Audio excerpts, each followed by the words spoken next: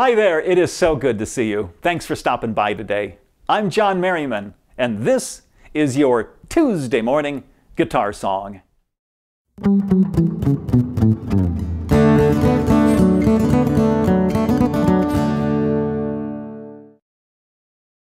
Carole King has said that when she was in high school, she was the girl that all the guys would call when they wanted to talk about another girl.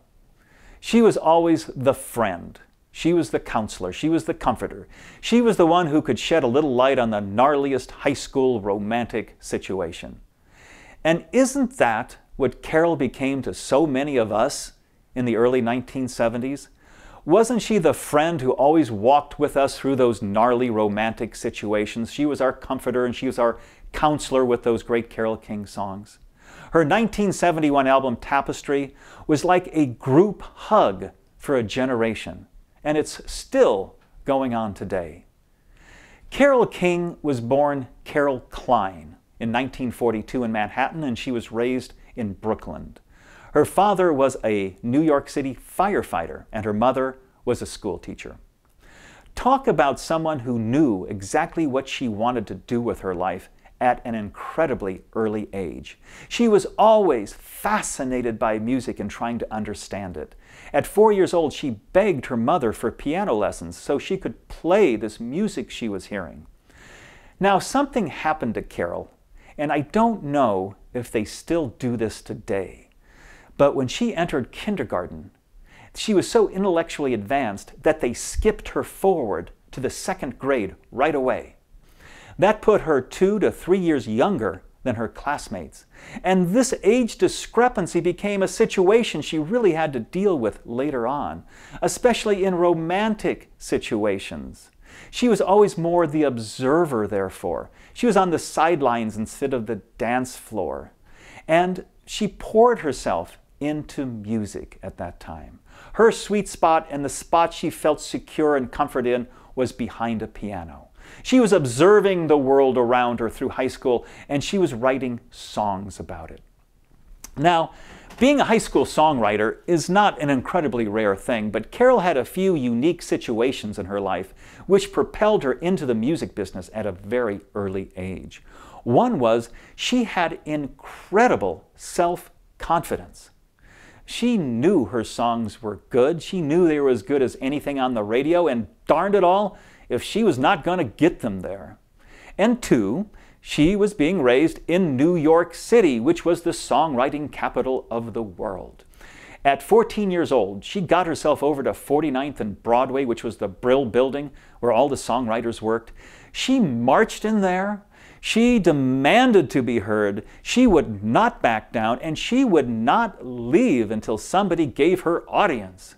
Well, all barriers fell in front of this gonzo over-the-top teen, and they listened to her, and they offered her a job. She was 14 years old, and she started doing songwriting demos. She would play and sing on songwriting demos where songwriters could go sell them. And some of her songs got heard, and she was selling some of her songs into the teen market. She also worked with a friend of hers over there, which she had met at the Brill building, another young person, Paul Simon. They worked together. Well, remember, Carole graduated from high school at a very early age, and she was 17, and she was already enrolled in Queens College. And there she met a young man 3 years older than her, Jerry Goffin. And he was studying chemistry, and he was also a songwriter. He was a lyricist, and she was a songwriter. And so they started writing songs together. Also that year, they started having babies together. She got pregnant, and back then, you got married. So she got married at 17 to Jerry Goffin. Now, they started writing songs, as I said, and they wrote some incredibly good songs. And they were heard because of her music connections. And Goffin King became one of the greatest songwriting duos of the early 1960s. They wrote classic songs together like Up on the Roof, The Locomotion, You Make Me Feel Like a Natural Woman. Those were all Goffin King songs. John Lennon was quoted as saying that him and Paul's early goal was to be the Goffin King of the United Kingdom. That's how famous that songwriting duo had become. Well, in 1969, the songwriting partnership and the marriage fell apart, and Carole moved to California to start the next chapter of her life, which was to become a performer. When she was in LA, she early on met a young man who would become her fast friend and her companion for her life. It was James Taylor. She played in James' band around Los Angeles, and it was James that helped Carole become a performer.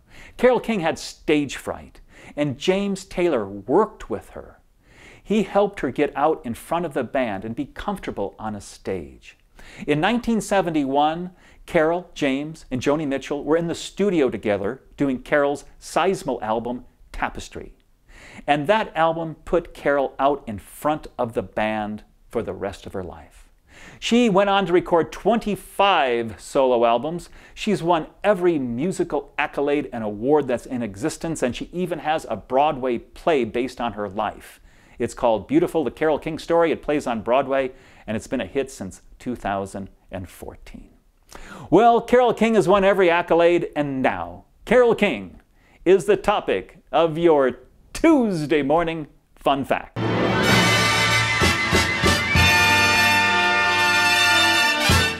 Here's your Tuesday morning fun fact. Carole King has won every accolade and award in existence, but there might be one that has a special place in her heart.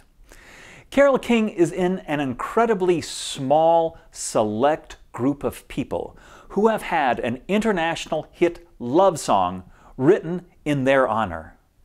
In 1959, Neil Sedaka wrote his first hit record, "Oh Carole," for Carole King.